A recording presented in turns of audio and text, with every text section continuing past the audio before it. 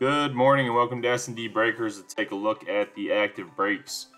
Our baseball breaks, we've got the Panini Select 2 Hobby Box break, 25 teams scheduled for 7/28. We'll be looking to move that into the auction format to sell off those teams.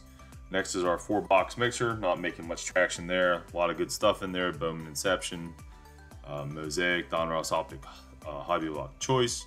9 autos in total in that mixer.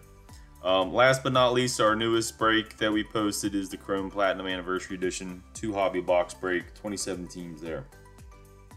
Last but not least, we took a break from football. We didn't do any of the 2021 Prism stuff.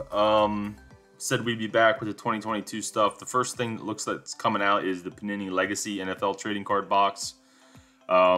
We have not posted that yet, just trying to confirm when that is actually releasing in August. Once we have that, we will probably post that later this week.